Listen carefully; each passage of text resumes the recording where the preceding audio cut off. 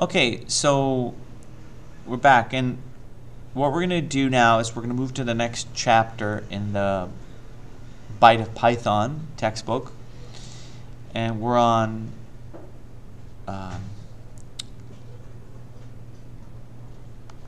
the next chapter is about functions. So if we take a look here, basically a function is a way of executing a block of code and calling that block of code by giving it a name and being able to execute it repeatedly, and that function has a specific purpose behind it. So the way we, if I kind of go to my interpreter, the way we define a function, okay, before I do this in the interpreter, I have to show you this in Genie because this is actually important. So what is the structure of a Python program? Well, the first thing that you have to have are your import libraries which you import. So that's the very first thing that should come. You shouldn't import libraries in the middle of your code. So you wouldn't start coding like this for da da da da da da da da da, right? And then somewhere in the middle of your code you go import a library. No, you don't do that. The import line is the first. So if you have more than one imports, you might decide to import something else, but they all come at the top. The next thing after your imports is your functions.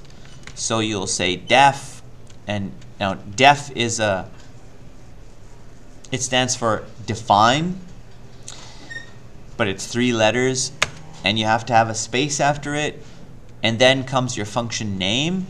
So I'm going to call my function foo, and then your function has to have an opening bracket to allow for arguments, but you don't have to have arguments, and I'll explain what arguments are in a minute. And then you have to have a full colon, and then you have to have a tab that defines what your function does. So here we could say print hi, and so now that we have unindented, that function simply is going to execute one line of code. As long as I tab in, okay, as long as I tab in, so those are all inside the function. As soon as I untab, go back to the beginning of the line, now I'm not in the function. Okay? So now I could say something like, x equals 1, and then I could say something like, it doesn't matter. I can say y equals 2. Here's my regular program. It's just how I normally code. But now comes something interesting. I can actually call that function by typing in foo bracket bracket. Now, a call, this is the function call. Call to foo. And the way it's defined is that you have to have the brackets there. Okay? So in this case, if I run this program, let's just go to functions here, and we'll call it test1.py. Okay? So notice when I run this program, it just says hi, hi, hi, hi. It prints hi 4 times. The x equals 1 and and y equals 2 doesn't really do anything. It is saving those values in memory, but we don't see that. However, we are calling the function foo on line 14. It has to be previously defined. In other words, watch this. if I take this code and I cut it and I put it after the call, if I put it here, okay, now if I run this program, it says there's a problem on line 8. It says, I don't know what foo is. You haven't told me what foo is. So this doesn't work. The function, this is called, right here, I'm going to highlight it. That's called the function definition. Okay? So if I show you on the whiteboard, I want to show you that the way it works is you have the name of the function comes after def. You have any arguments if you need them, and sometimes you could have nothing, and in this case, for example, it might be nothing. Then there's a block of code that's going to be inside the function. This name is what you call in your regular code by just typing in that name with a couple of brackets, and in this case, since it doesn't require any arguments we send to it, it's going to work just fine. Then that's what we've done here. So what are these things that I keep referring to when I say arguments? What's an argument? Well, let me show you. So let's fix this first of all, because this can't become after. Remember what I said before, right? I said the structure of a Python program, the first thing that should appear is your imports. The next thing, and usually I like to leave a space, okay? This kind of doesn't look as clean. Then comes your functions, and you might have more than one. So for example, I might have another function, boo, and I might do something else in there. Okay? But after all my functions have been defined, that is when I start to code my regular Python program as we have in the past below it. So I want you to make note of this, because what I don't want to see is I don't want to see you do this. I don't want you to take this function and put it in a place in the middle of your code like that. Please don't do that. Don't put the function in the middle of your program. It should be at the very top, okay, after imports. I hope I've made that clear, because I keep seeing students do this, and I ask them, well, why have you done that? And then they say, but it works. Well, yeah, but that's not good code. Okay, it's not clear, because when people look at your code, they're expecting to see your functions at the top, the function definitions. So, now let's go back to this concept of what an argument is. So in this case, I have two variables here, x and y. I'm going to actually pass those variables to the function. And that's how I do it.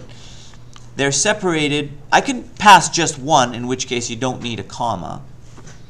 But I can also pass another one by putting a comma in. And so what should I do now? Is this going to work? Let me try running it and see what happens. No, it fails. And the reason why it fails is it says that I have sent two arguments to the function on line 13, and yet the function doesn't take any arguments. So I have to change this. So let's change this by going A and B. Now, some people actually will think, oh, well, doesn't this have to be x and y? And the answer is no, it doesn't. It could be, and that would be fine, but it's not going to be the x and y. It's not going to be this x and y.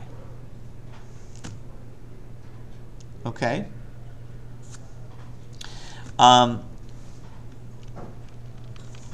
So let's just leave this as different letters for now so that you recognize that they're not the same. And if I came down here and I printed A and then I printed B, now let's see what happens. If I run this, it says hi hi, and then it prints A, which is 1. Notice the 1 here. And that is correct because x is equal to 1 from here. And then it prints 2, and B is 2 because we passed the value of y. Sorry, we passed the value of y to B. So notice we've passed 2 arguments, x and y, and they go into A and B. So in other words, if I was to kind of draw this as a picture for you, our function is called foo. So let me fix that.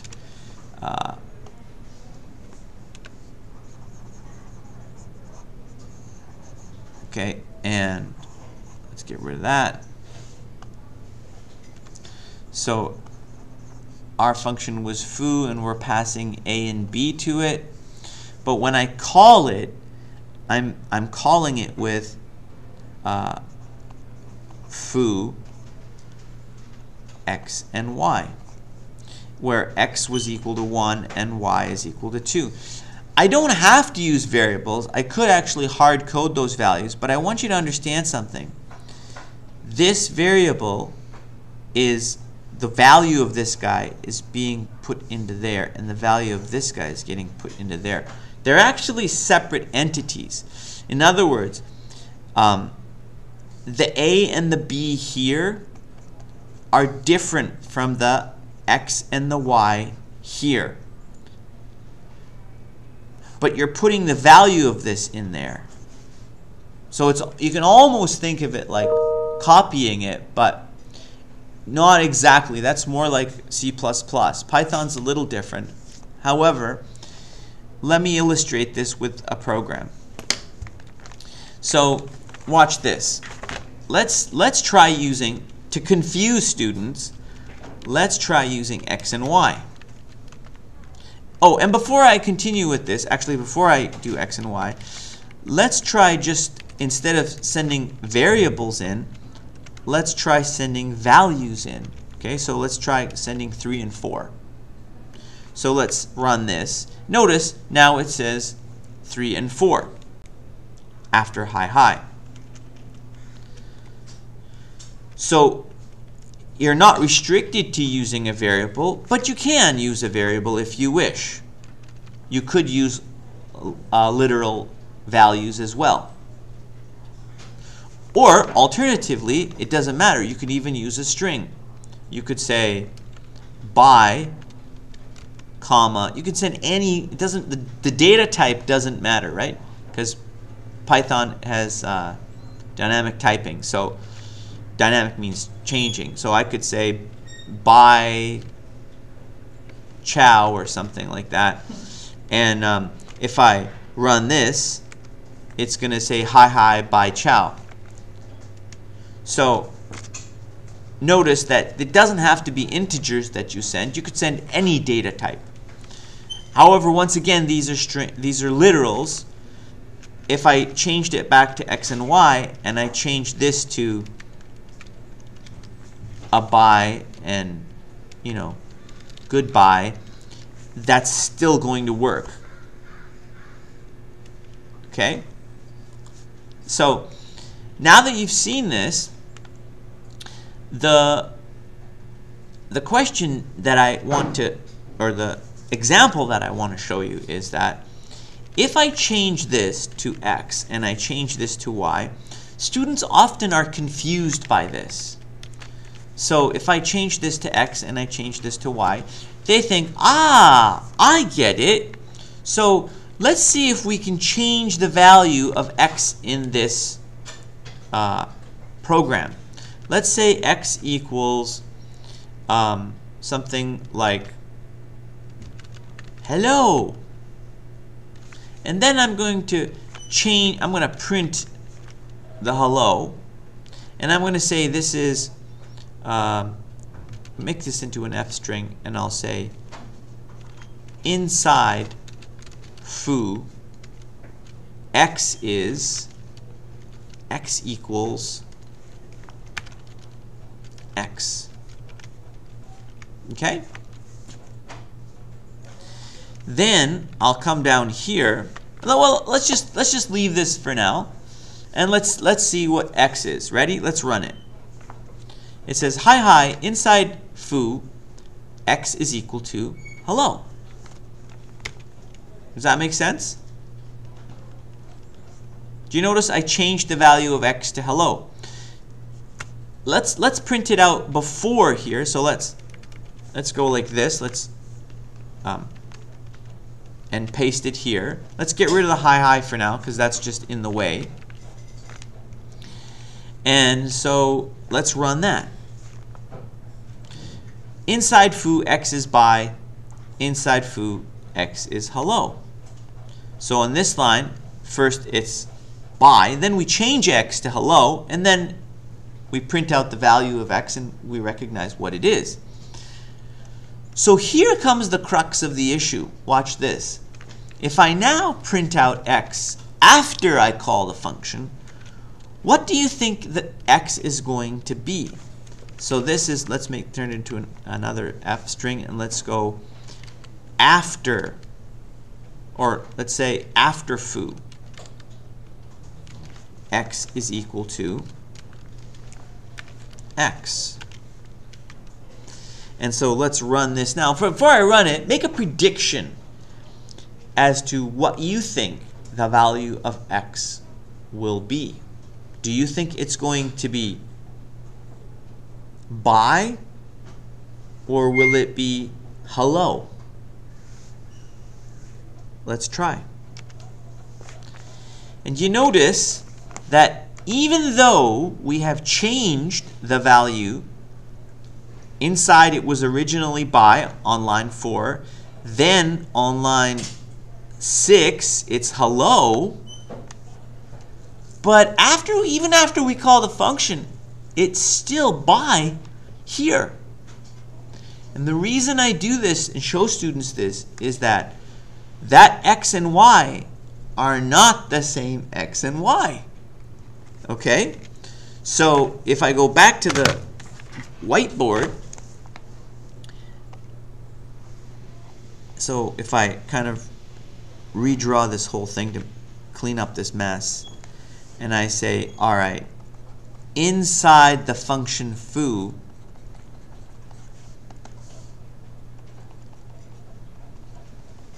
oops, that's a y. The x and the y in here are called, they're local variables.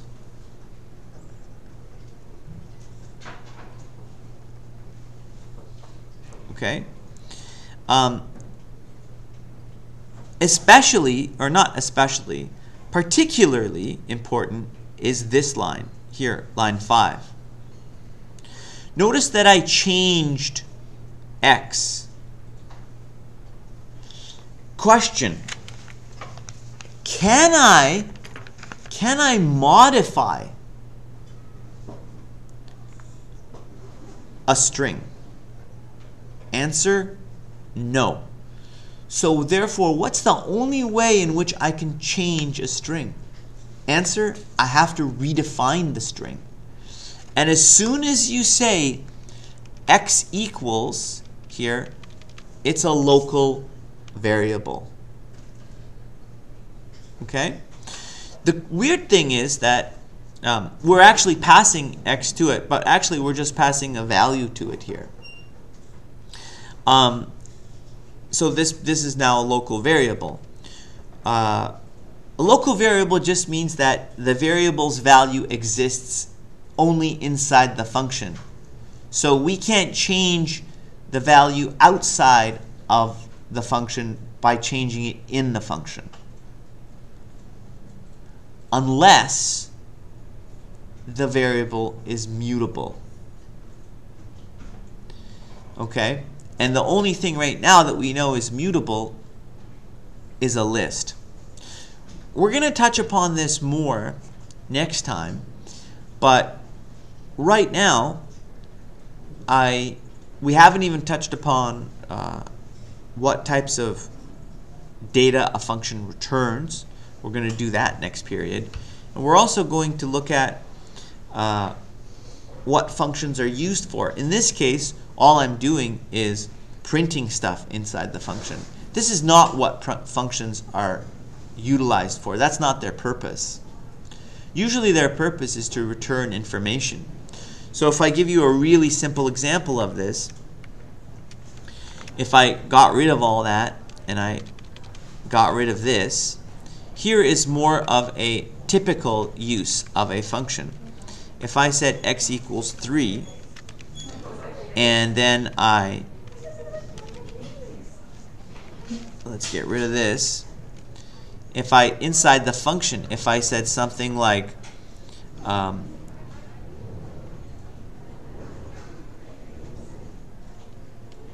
it's a very simple function, so I could create a new variable, say y equals x to the power of 2.